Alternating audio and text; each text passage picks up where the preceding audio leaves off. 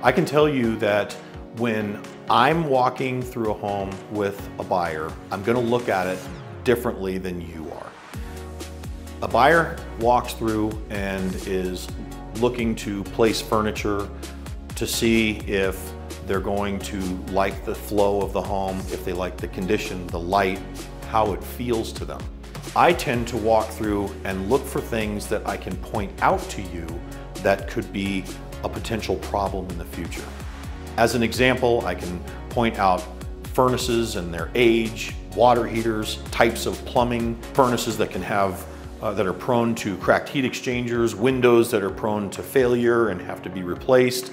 I may look at a house that has a vacant family room and you may say, oh, this is nice and light and airy. And I may say, well, take a step back.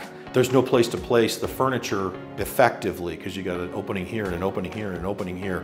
So things that you think, oh, I didn't even see that, or a kitchen that has a large island, but there's no place for a table and chairs.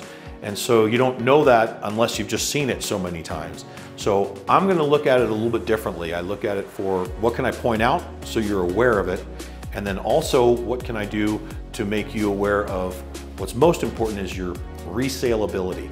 I want you to be able to own something for a while, it's going to hopefully appreciate, and then when you need to move on, it's a desirable floor plan, neighborhood that you can sell and hopefully move on to the next area. So that's what I'm along for, is just point things out to you so that you say, thanks, I appreciate it, we're still gonna move forward.